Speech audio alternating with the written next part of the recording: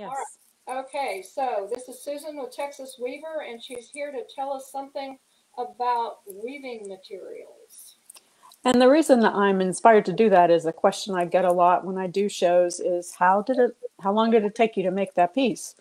And the truth is there were many different stages, and a lot of people don't appreciate the fact that a lot of the time was spent in the actual preparation of the materials. So I was going to talk about a few different things that I use in my art, and I'd start with the pine needles for the pine needle basketry. These are Texas pine needles that I get from my yard.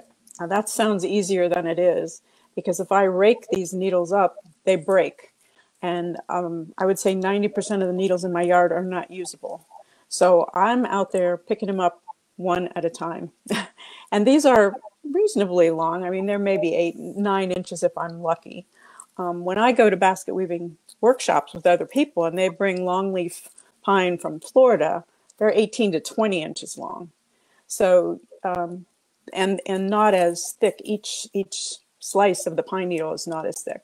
So it makes for a different weaving experience. Usually I soak my pine needles, or actually cook them in an old crock pot with glycerin, and then they're bendy. So without having them wet, I can weave them without them being real breakable. And if you weave things wet, at least pine needles, they will shrink so much that your whole piece will be super loose when it's dry, and you don't want to do that. One thing I've learned and is interesting to do is to you can dye the whole pine needle with RIT dye. Again, I boil it with a hot pot outside. But I kind of like this partially dyeing. You see, the end is still natural. And then what happens is when you make the basket, you can put the color on one side and the natural on the other side, on the inside.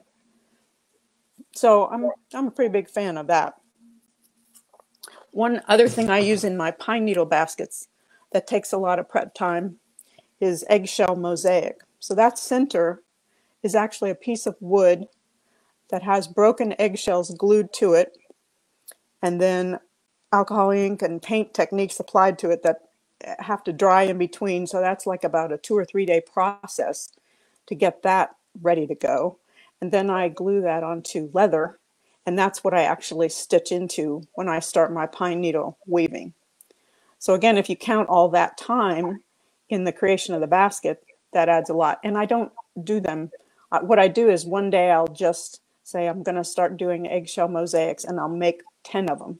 And then I'll go through that 3 day process with those 10 eggshell mosaics. And then when I start weaving, I'm doing something else. Another thing I've done with pine needles is actually paint the tips, just the tips, to pick up a color. And that's kind of neat. That's a turquoise metallic paint. And you can use that as a decorative feature of your basket. So for gourds, the preparation is most of the time.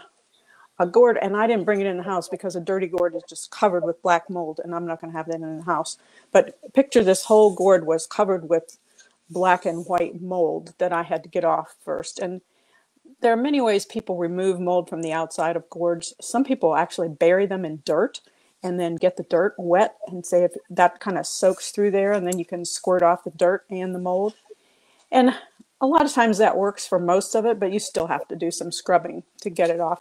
I normally just put dishwashing soap on the outside and wrap it in a wet towel and sit it outside, or else I'll put it in a bucket and put a weight on it to keep it down in the water to soak.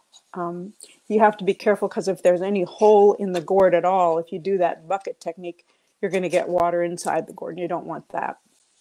So then, once you've got the outside clean, I've got a little saw that I use, and you see how tiny that blade is. Well, sometimes the gourd is super thick, and that blade has to work really hard. But I don't like to use a bigger saw because I'm scared of it. I could use a regular jigsaw, but I don't want to do that. So I'm using this little saw. The blade is all inside the gourd when I'm doing this, but a lot of times the saw gets overheated, and it can take a long time to just even do this straight cut. And I do some curvy cuts that take longer. Then once you've cut it, you've got this, and this isn't even as dirty and messy as a lot of the gourds. If you think about a pumpkin being, all the goop that's inside a pumpkin being dried up and hard, that's what the inside of a gourd is like.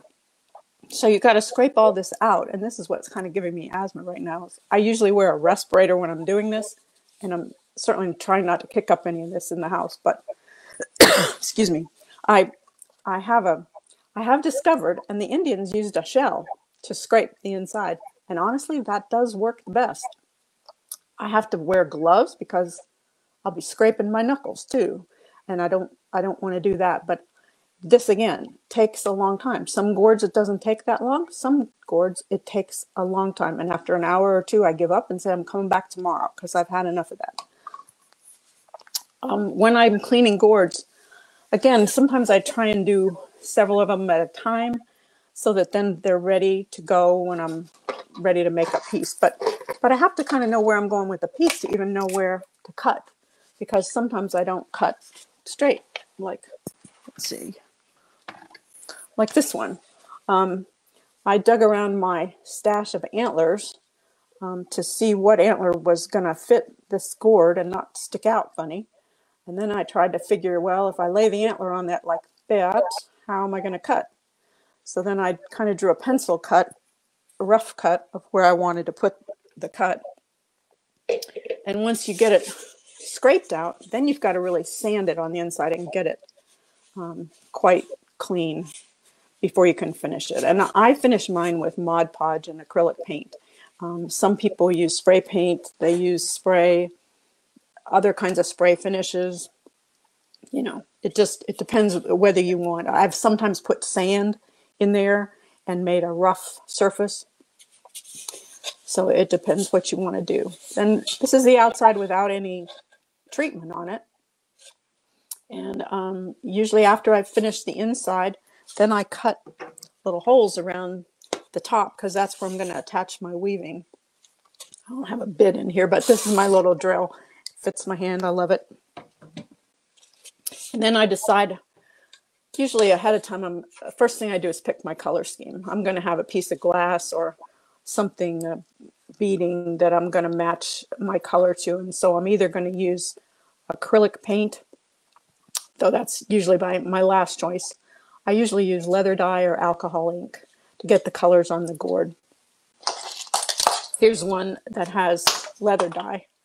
It's been done. I haven't done the inside, but I've done the outside with leather dye, and you still have some of the modeling effect of the gourd, which I kind of like, but it evens it out. It still has kind of a natural look. It sometimes really does look like leather. I like that. And then I'm going to finish the inside. Now I have to decide, am I going to put a base on it? How well does it sit? If it sits fine by itself, I won't put a base on it. If it doesn't, I'm going to put a base on it first and then finish the inside and plug up the holes I had to drill to put the base on it. Then what I put on the rim is this Danish cord. And it actually does come from Denmark. There's one supplier I know of in the US that will deliver this to me, and I really like theirs better than some other people's version of this. It's very soft, and it's what the Danish people use to make modern furniture. They use it to rush the seats of Danish modern furniture. But it takes dye and it takes a paint. When I put leather dye on a gourd, then I want to put the same color on my cord that's going to go on the top of the gourd, because I'm real obsessive about things matching. And so to get that, I have to take a little dauber and dip it in the leather dye and spread out newspapers outside, of course, and go across this whole thing all the way around. And I need many yards of this. So that's another process that takes a long time in the preparation. But I think it makes a big difference, and I like doing that. Another thing that I use sometimes in my gourd art is philodendron leaves. These are actually the sheaths at the base of a split leaf philodendron. If you think about when it dies, it has this brown thing. And I have to admit that when I walk through Lowe's sometimes and see these things, in the household plants, I go, oh, ooh, there's a sheath. They wouldn't miss it. You know, they're going to just pull it off and throw it away. But I actually buy these from a lady in Florida because she sells them by the bundle. I soak these in, I don't soak them. I wrap them in a towel with glycerin and water, and they become very leather-like. And I think they're beautiful. And I use them on the rim sometimes. Another thing I like to use a lot, and I'm trying to find it, is, here it is. I get this from a guy in Florida too. This is date palm inflorescence. So these are the flowers coming off of this date palm. And see how long they are. And they're stiff, but they can be soaked. And they just add a lot of really interesting texture. It's one of my favorite things to work with. And last year, I think, when we did gallery night at Brit, I had somebody that worked at Brit come up to me and say, you know what you should be using is mullegrass, pink mullegrass. And I was like, what is that? And he said, I'll be right back. And he went outside and he pulled some of it up, and it's beautiful grass with plumes at the top. And I have since planted some myself, and it's probably going to take a year for me to get enough to weave. But it's a lot like sweetgrass. So I'm hoping it's going to be like the sweetgrass that the Gullah weavers use in South Carolina. And even if I use it in my pine needles with like a row of this lighter stuff in with the pine needles, I think that might be interesting. So what else? My antler baskets. I like to use a variety of products in the antler basket itself, in the weaving. Most of this is traditional basket weaving material, which is the core of the rattan vine. And you can buy that from basket weaving supply stores. I also use chair caning sometimes, and you can get that at a basket weaving supply store. But I have in here some of that date palm inflorescence. I've got seagrass. I've got some vine that's in my backyard. I finally figured out what it is. It's called moonseed vine. And, whoops, got that in the way. And it's everywhere. It's kind of like kudzu. And so I looked at it and said, I think I can weave with that. So I've been cutting it and just curling it up. And after it dries out, then I reconstitute it in hot water. The interesting thing about all the different kinds of materials in a basket like this, because I think it has leather and bark, each different kind of thing needs to be soaked a different length of time. So some things you can get them too wet and they'll just dissolve, and you really don't want that, or they'll just become shredded. And some things have to soak a really long time before they'll even bend. One of the things I really like to use that date palm inflorescence for sometimes is I have a basket that, this is a physics problem. This thing is top heavy. How is it going to keep from falling over? I can put little feet on it out of that date palm inflorescence, and it keeps it from falling over. I like that. I don't do that on all of them. I don't have to. This one, I think, rests on its tine, so that works.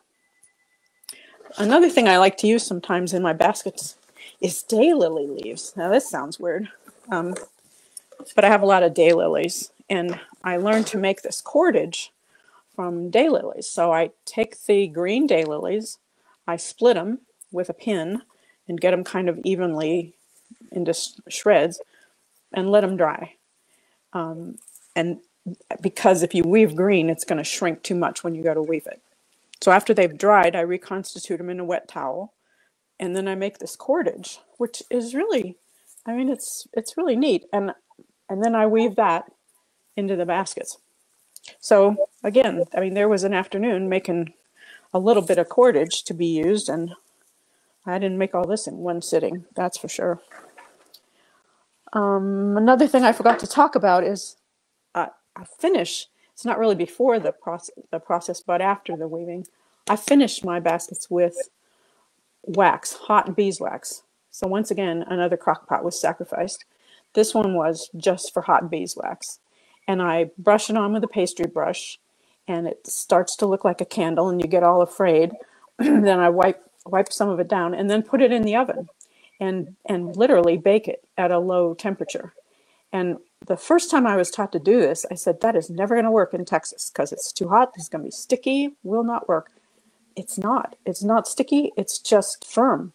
So if you have a basket of a special shape, and I don't have one of those, like it's twisty or something, you can really twist it, and as it dries, it will stay that way. And it really protects the basket because the wax goes in between the needles, and it helps the basket last for a long time.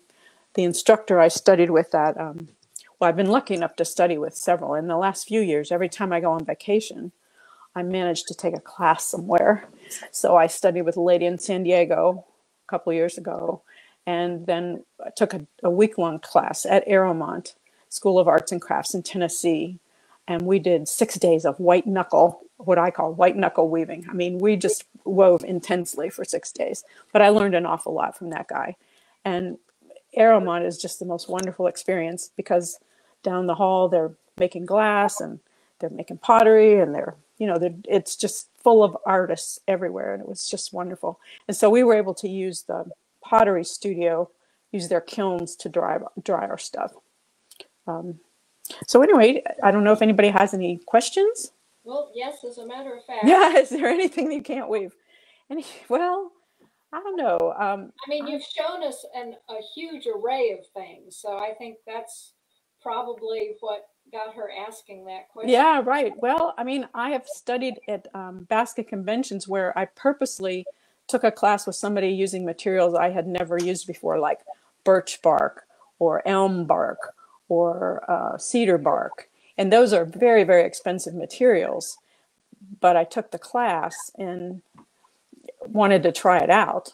I may never do it again. I've got one that is out of black ash. And I mean, they literally dragged the tree into a swamp and then pounded it to peel back the layers of the wood to get the strips of ash. Wow. So pretty much anything that can bend, you can weave. It's just, are you happy with the way it looks? That was fascinating. I really did enjoy that. I have a couple of pieces I'll have to disclose of Susan's and have seen her work for a long time, and I love it. But that's even more than I have learned just bumping up against you over the years. Oh, good. I found that very fascinating, and this video will be out there that you can watch it again if you want to replay it. Just remind everybody, if you want to visit the Etsy market hosted by the DFW Etsy Artisans, then you'll get to see some of Susan's works. There's links to her shop, links to some of her individual listings, as well as the other artists that are part of our market. So let's see, there is one quick question here before we go away. Let me put it up. That just came in. Have you ever come across an old neat basket that is damaged and repaired and embellished it with your own weaving?